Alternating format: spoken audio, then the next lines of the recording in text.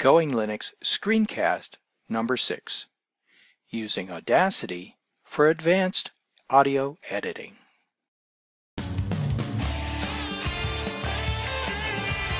Welcome to this Going Linux Screencast. I'm your host, Larry Bushey. Going Linux Screencasts are produced by the Going Linux team as part of the Going Linux podcast. In Screencasts number 1 and 2, Tom and I discussed using Audacity to record and edit a podcast. In this episode, I have prepared a tutorial for fellow podcaster Nightwise of nightwise.com on how to use some of the advanced editing features of Audacity for editing multi-track audio recordings. Hello Nightwise, Larry Bushey of the Going Linux podcast here. I am responding to your voice message, thanks very much for sending it, requesting some information with a little more detail as to how we here at the Going Linux Studios, that being my home, record and produce our audio podcast using Linux tools, including Audacity and others, and only Linux. You mentioned that your current workflow for single-track recordings includes Audacity already, but for multi-track recordings, you are currently using GarageBand on the Mac, and you'd like to experiment a little bit with sliding across platforms a little bit more and see if you can do some multi-track recording using Audacity on Linux. So what I thought I would do is record this brief screencast with some information that is actually a little more in-depth on how we use Audacity than we originally recorded in the screencasts that we did a number of years ago on how to use Audacity. We've learned a lot about how to use Audacity and how to edit and produce audio since then, and so I'd like to share some of the things that we have learned as well as the tools that we use. So first of all, of course, is Audacity itself. So you can see here I have moved a few things around from the standard to make it a little easier for me to do my workflow. And just to walk you through some of the things that we use. Audacity is here. We also use a tool here called EasyTag. Now we've used EasyTag for quite some time. What this little tool does is it allows you to add ID3 tags as well as album art to your finished files, but we're getting way ahead of ourselves. At this point, we haven't even recorded anything, let alone made an MP3 or an OGG of it. The other tools we use, of course, are FileZilla to upload the files to the various places they need to go once they're completed, and our website editing tool, Composer. We still use all of those same tools we have always used. Now, you mentioned as well that you use a tool called the Levelator, and what the Levelator normally does for audio recordings is it balances out the very loud signals and the very low signals and acts as kind of a compressor, if you will, and it also smooths out some of the noise, gets rid of noise and other things. So I actually do that manually using a series of plugins that are actually part of Audacity. Now, Audacity itself comes with a number of plugins that I use. First of all, the very first one I use is the noise removal tool. The noise removal tool actually takes a sampling of the noise from the recording that you've made and removes it. That's the very first thing that I do. I don't do any other processing of the recording until I have removed the background noise, and I'll show you why we do that in just a moment. The next thing that I will do is I will go and use a plugin that does not come with Audacity out of the box. It is an add-on noise gate. This is something new that I have added to the workflow since the original recording, and I'll describe how I use that. And then the very final process is a compressor, and there is a compressor built in here. So with those three plugins, the noise removal tool, the noise gate, and the compressor, those things do all of the things that the levelator does without having to run Windows.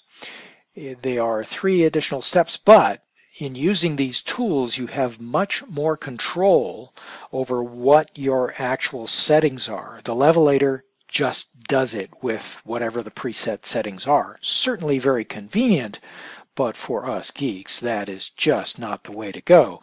You want to be able to tweak and twist the knobs and turn the dials, and you want to be able to set the settings the way you want them and make the software work for you rather than the other way around. I've heard that somewhere before.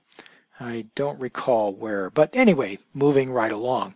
So as we do our recording, I'm just going to record my voice here for a few moments as I'm talking, and you can see that I'm recording in stereo. I don't have a stereo mic set up as I normally do. I'm actually traveling right now, so I'm using a USB headset that's mono, and it's recording both sides. What we normally do, though, is we record my studio microphone passed through a mixer on channel 1. That's the top channel here. And then I record sounds coming out of my computer sound card here on channel 2.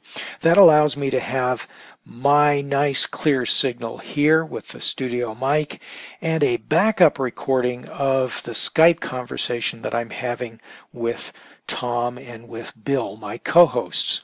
And by doing that and using it this way, I actually take advantage of the fact that when you record from your audio sound card, a Skype recording, you are actually recording just the far end of that conversation. It doesn't pick up my voice, so I've automatically got separation of channels there. So let's just stop this recording for a moment so that I can show you how we do our signal processing.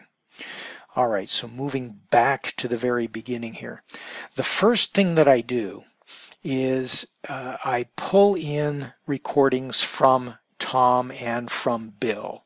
And so I would just import them in, import audio, and here's Bill's audio from episode 194. Let's just bring that in. And you can see that that's coming in here. This isn't really going to make for a very good podcast because Bill's talking about some things that we're not talking about here. So, and you can see it's a much longer recording. Let's just cut this down so that we have 2 recordings that are about the same size here. Okay, so there we go. We are now looking at an audio recording here, and it goes on for a little bit. There is some of Bill in here. Yes, there he is. And it goes on for a little bit longer as well. Okay, so now we've got 2 raw recordings. And let me move up here and show you how to separate the stereo track into mono. So I'm going to take stereo left and right and make it into 2 separate mono tracks. So by clicking the title of the track, you can slide down to where it says split stereo to mono, and now I have 2, in this case, identical tracks, but when we're actually recording, it would be my voice in mono on the upper channel, and in the second channel, it would be the Skype recording out of my sound card, and then this last one here is Bill speaking to me and recorded by Bill on his computer, and so it is a much clearer audio than it would be if I were to use the track that comes out of my sound card, because of course I'm recording the sound out of Skype rather than directly from his microphone. So I would at this point line up both tracks here. So if this were actually the recording as we would normally do it, this would be Bill's voice here as recorded by Skype, and this would be Bill's voice here as recorded in his studio rather. And so I would line the two up. I would take this off of sync the tracks, and I would then use this tool right here that allows me to move this track independently of the others so that it would line up with his voice here. So we have about the same timing. The timing isn't absolutely critical. You don't have to get it to the second or the millisecond, but you do have to get it so that it is somewhere near the conversation that you were having. Otherwise, I will say hello, and there will be a long pause, and Bill will say hello several seconds later. That's not what you want, of course. So lining up the tracks is quite easy. Then what I do, once I have them lined up, I delete the poor quality track, and now I'm left with the tracks that I actually want to work with. Okay, that's step number one. Step number two. Let's put our first tool into action. So you had mentioned to me that you are using the envelope tool, which is this one here, to do some of the manipulation of the audio waveform. I don't actually use that. Or perhaps this is the envelope tool. Either way, I don't use it. What I do is, though, you can see here that in Bill's recording, there is a signal here, there's a very slight signal here, some what appears to be silence in between, and if I scroll over to the right, you can see here where he's talking a little bit. And so what I would do at this point is I would go into each of these tracks and switch it from waveform to waveform decibel, or dB, and you can see that the display has changed. Here's the one before I've changed. It's actually in amplitude from 0 to 1, and if the signal was actually peaking, it would go and hit right to the top here.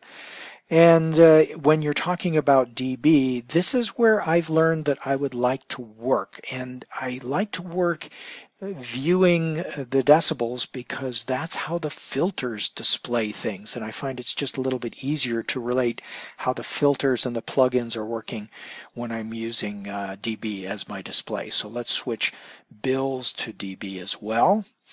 And now you can see much more clearly. Let me go back here. This is something that I learned very important that I learned here, and you can see that if I switch to the normal waveform, this area of Bill's recording looks like silence. And if you listen to it, and I put my track on mute for a moment, and you actually play this and listen to it, you can't really hear it, but you can see on the meter here that there is actually some noise in the background. And when you switch to the dB display, you can see what that noise looks like. It makes that stand out tremendously. And you can actually see here that there's a little higher amplitude blip here too. So when we're doing the recording, just so that each track, mine, Bill's, Tom's, has a section that I can rely on for having silence, I ask all three of us to record silence at the same time. Now we don't want to mute our microphones because that would remove any of the background noise by virtue of the fact that we're using the mute function. So what we will do is we will actually not speak, and we actually hold our breath so that there's no background noise other than the sound of our computer's fans or the air conditioning or the heater that's going. And so that allows me to take that noise out. So let me show you how we do that using the plugin. So on Bill's signal here, let's just take a little snippet here that we know is noise, and we'll just play it here. I know you may not be able to hear too much. Let me mute that again. I don't know whether this is going to come through on the GTK Record My Desktop audio. but if I play it, you can see the meter moving in this little segment of sound that we've picked up. Now, first plug in Effect, Menu, and then choose Noise Removal. Now, what we want to do at first is we want to get a sampling of that noise. That's what this button is for, Get Noise Profile. This records this little highlighted segment here as the noise sample. And so now I want to remove that noise from his entire track wherever it appears. And you'll see what happens when I do that in this little visible segment here. So let me select his whole track. I do that by clicking over here on the left. Let's go back to the Effect menu, go back to Noise Removal, and at this point it allows me to make some adjustments as to how much noise I'm actually going to remove. I find that the default settings seem to be quite fine, and we're going to reduce noise by 24 dB. You can see that that's why I've chosen the dB scale to display our audio profile here. And the sensitivity at 0, frequency smoothing at 150, and attack decay time at 0.15, and we want to remove the noise. These are all the default settings that come with the noise removal tool built into Audacity. So I click OK, and since this is a very short recording, it takes just a fraction of a second, but now you can see that we actually have true silence. And these little blips, I haven't heard what they are at this point, but I do know they are Bill doing something. And with very low amplitude like this, it may just be a creak in his headset, or perhaps he's moved his chair or something like that. So now if I go and play this from the beginning, I can hear Bill talk. And now you watch the meter, there's no sound except where there's actually some noise. So that's step one, noise removal. Very important step. I would do that with my track up here as well, except that I don't think I recorded any silence. So let me go display the whole thing. I think the closest thing to silence would be right in here. So let's take a look at that. Yes, we have some silence, or something close to it. Let's play that. Yeah, it sounds, I don't hear anything, so I'm sure that's silence. But you can see from the meter that it peaks here up at whatever this is in dB. One thing you can do is you can stretch this meter out to see the scale a little bit more. And if I actually make this full screen, I can stretch it out even more, and now I can see that the noise here is at about minus 48 dB. Okay, so let's remove this noise from my voice track as well. Effect. I want to take a new sample of the noise from my track, this little segment here. Select the whole track, Effect menu, Noise Removal, and OK. And now you can see that it didn't take all of the noise out, probably because this wasn't actually a completely silent bit. I may have been taking a breath or something like that. So it didn't actually remove the entire thing, but we'll take care of that with another filter in a moment. Okay, so now for both tracks we have taken out the noise. Now, if we were to listen to the tracks, it would sound much quieter, and if you have a fan in the background, the fan is gone, but it hasn't done anything to the voice, the speaking itself. Okay, the next thing that we want to do is, let's see, I said that I use the noise gate. Before I show you how to use the noise gate, let me show you how to get the noise gate. If you go to the Audacity website and go to their download tab, so this is audacity.sourceforge.net, and then click on the download tab, you'll see that there's a link here to plugins and libraries, and there are a number of these that you can choose to install. Also, somewhere on their in their wiki, their manual, if you will. There is a manual for this online. It will give you instructions on how to install the plugins that you will download from here. So you can search through here and get the various plugins, and you can get them from various locations as well. But the one that we're using here is this noise gate.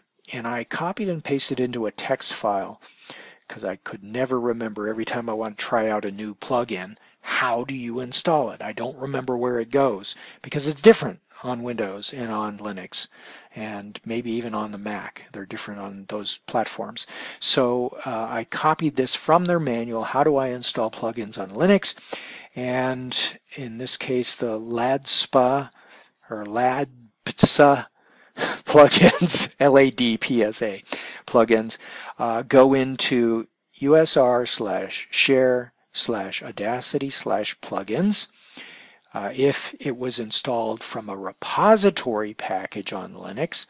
So if you installed it on Mint or Ubuntu from the repository, that's where the plugins go.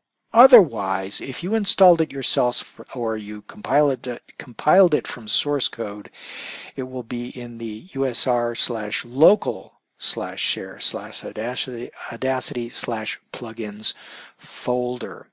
So all you have to do is take the file, and I've put it in this folder here called NoiseGate. I take this .ny file, the noisegate.ny file, and drop it into that folder. And then restart Audacity, and now you will have indeed your plugin installed. Now, how do I use that? Okay.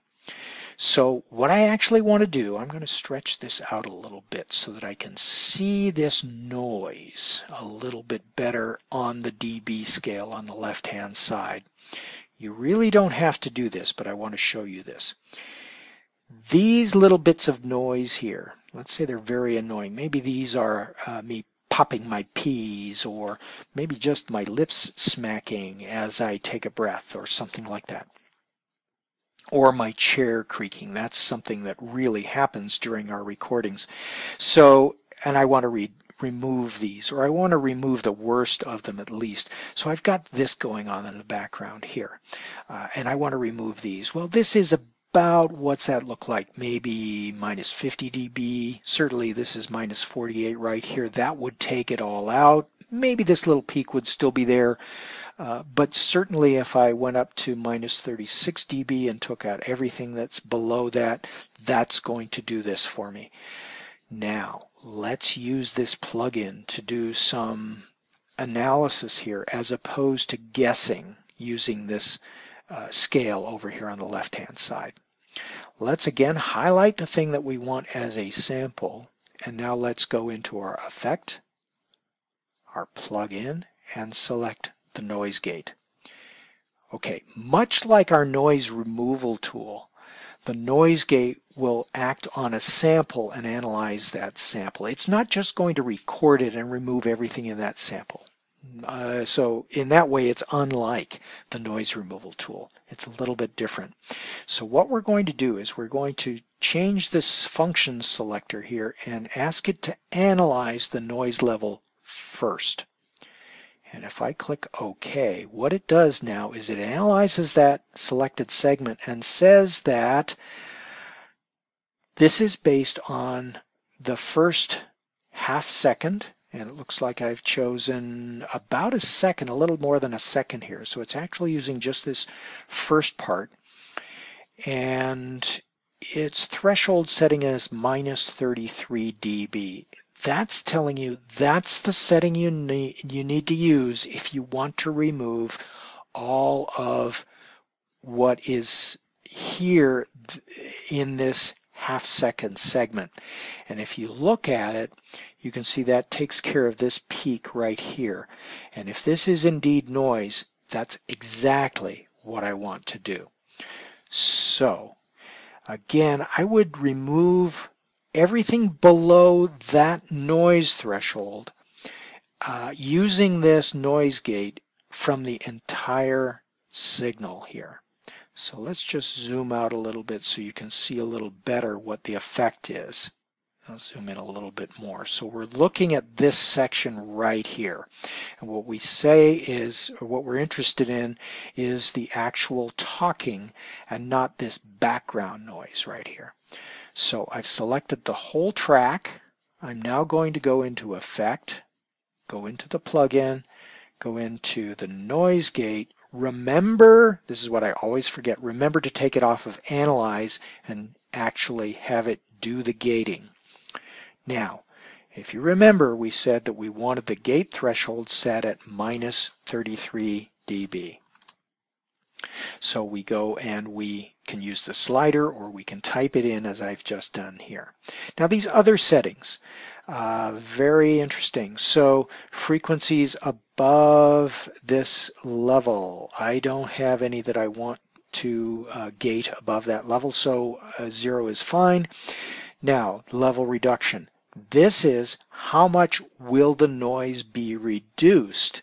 So we're taking anything that's minus 33 and we're going to reduce it by minus 12 dB.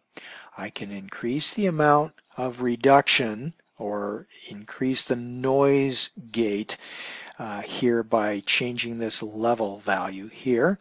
I found that this one works for most of what I want to do. Now the attack decay time here in milliseconds simply adjusts how quickly it responds to the difference between voice and what we've determined to be the noise that we want to gate out. And 250, I don't honestly remember whether that's the default or whether that's the one that I had settled on as kind of the one I want to use as my default. But certainly the setting that you're going to change in this gate is how much gate threshold are you going to be using, and you can use that analyzer to figure that out. Okay, so now if we click OK, let me just move this out of the way here so you can see what it looked like before. Let it process, and now you can see what it looks like after. And what it's done here that's different from the noise removal is this. In the fan noise scenario, you want to use noise removal because you want to remove that fan noise even during the times when you're talking. And that noise removal tool will take that constant repetitive noise out of the entire audio track. And so the difference now with a noise gate is it just says that anything that is below minus 33 in amplitude or in dB here, let's just completely drive that down. Well, we didn't say to 0, we said reduce it by 12 dB, an additional 12 dB to make it even quieter. And that does not have any impact on signal above that threshold level. In other words, it doesn't touch the speech at all, as opposed to the noise removal tool, which does touch the speech areas. And one of the things you'll notice with the noise removal tool is if the noise is very loud or isn't very constant, it varies a little bit, like it's someone speaking in the background and you try to remove that with a noise removal tool, you will end up with a sound when you're listening to the people actually talking that you want to hear, and it will sound like a robotic voice. It will sound very wavery, very poor audio quality, and that's when you use the noise removal tool. But using the gate, the noise gate, it's actually going to leave the speech alone that's above the threshold you've set and reduce or remove the noise below that threshold. So there's the difference there. Okay, last step here. Last step for me is to, again, select, we've got 2 tracks here, so I would actually go in and gate out any noise here on Bill's track as well. And if there were some areas like this area here that didn't actually get gated out and I want to actually drive them to 0, I would select that and use this little tool right here, silence, to make that 0. So that actually removes all of the noise right there. All right, now the last bit, the compressor. This is the part that the levelator does for you. Actually, the levelator does some of what we were just talking about here, except you have no control over the settings, like I said earlier. But now let's look at compressor. Okay, so we select the whole track again because I want to compress the whole thing, and I select Effect and Compressor. Now this little tool is built into Audacity by default, and it has a number of sliders here that are very intimidating. So again, this is the threshold, and if I adjust this left and right, watch the graph. You can see that it moves left and right as well. And so what this is doing is determining where the threshold is that we want to compress the audio. And compression here is simply a technique used to make the loud sounds, maintain the loud sounds at the loudness that you perceive, and make the soft sounds come up in apparent volume. So make the whispers, if you will, much more audible, because you're compressing the dynamic range of the audio, and so it sounds like the whispers are just as loud as a yell, for example, except that you can tell that it's a yell because someone speaks differently when they're yelling than when they're whispering. But for someone listening on speakers, there you are, online Nightwise, very nice. Perfect appearance. Okay. So now we have that threshold and the noise floor. Okay, so this can do a little bit of noise gating here as well. And the ratio, what's the ratio that you want to, let me go back to noise floor. I said that wrong. So noise floor is what do you consider noise, and let's not consider anything below that level. So minus 40 dB. I might want to make this minus 33 or something like that to conform with what we looked at on the noise gate, but that's not absolutely necessary. So the ratio is, what's the ratio that you want to actually apply to the compression? A 4:1 ratio is okay. And if I move this slider, you can see that a larger amount of compression ratio is going to have a little different effect than a smaller amount. I've found that 4:1 works fine for our voices, and I usually leave it set on there, but you can actually increase or decrease the amount of compression that you want to apply. Now, be careful. You apply too much compression and it's going to sound bad, and you apply too little compression and it's not going to make any difference.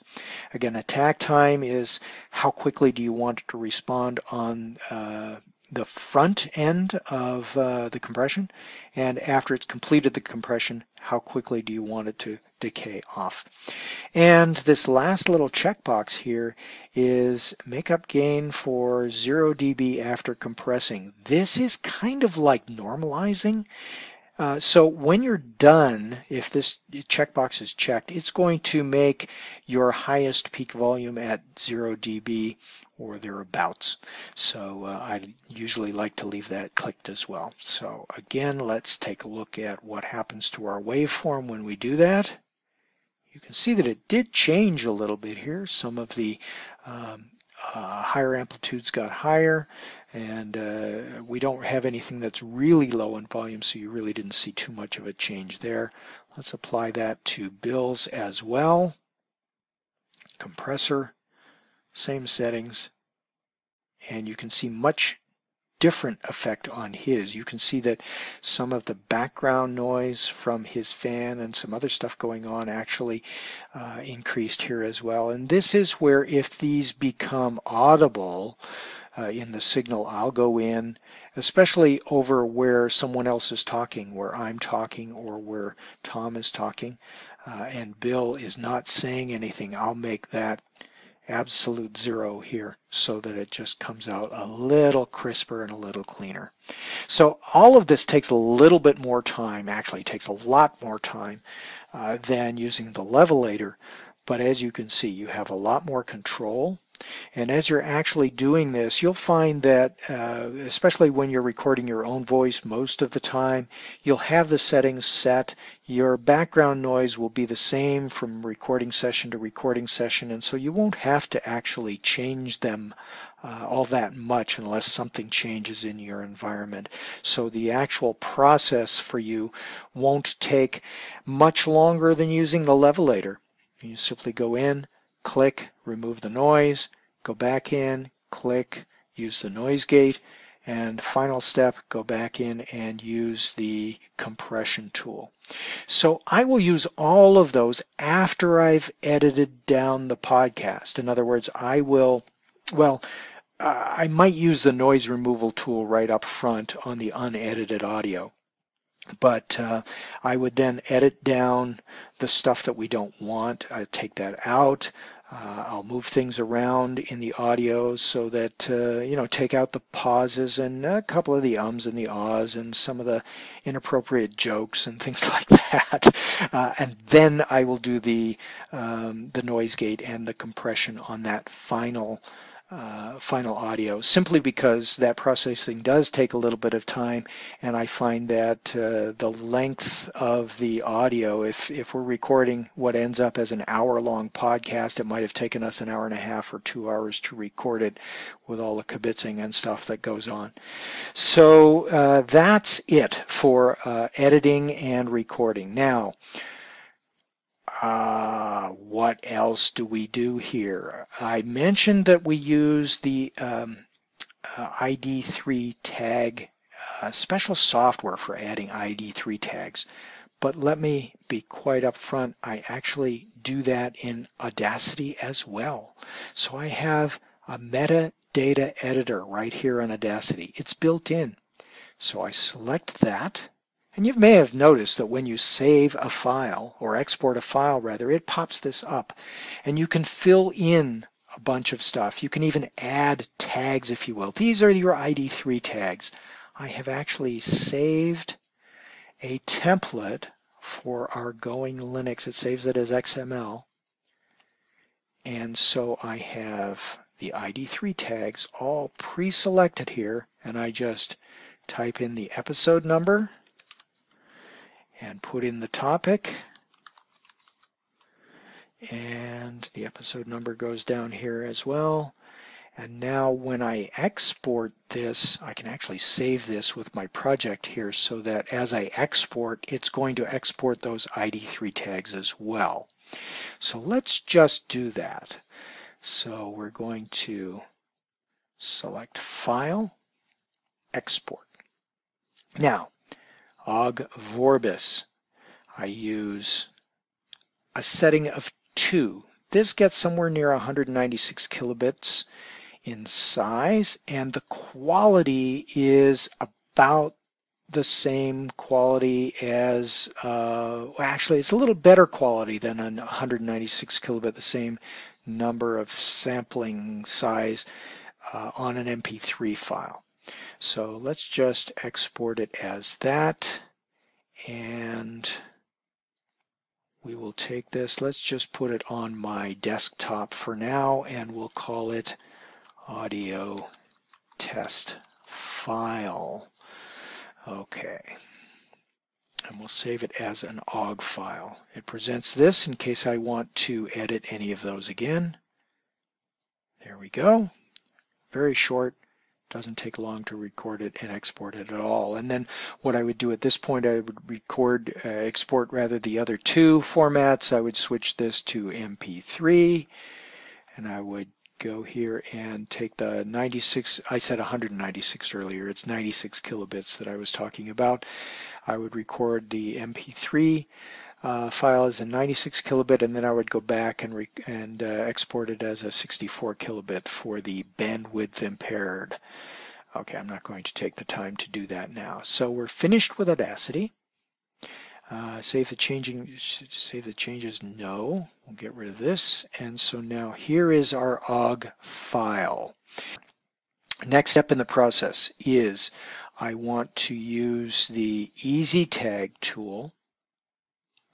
I want to look at the file on my desktop. Here it is. You can see here are the ID3 tags that it brought over. And it brought over almost everything. Everything looks just fine. I want to actually add in a URL. Show notes.goinglinux.com so that you can find them. I can add comments and other stuff here, but now here's where the magic happens for album art. You select the Pictures tab, and I now have, under the Going Linux folder here, under Pictures, I have album art, and I use the large album art in PNG format, and there it is, ready to go. I save this. Do you want to write the tags? Yes, of course I do. There we go. And so now we close this. And now this has not only ID3 tags, but also it has the album art right there in it. And now I publish these. It's ready to go. So that's all there is to it, Nightwise. Hopefully that helps you out, and you can complete your cross-platform sliding from using a Mac for multi-track recording and pushing that over to a Linux-based platform for doing the same thing. Good luck, and let us know how it goes.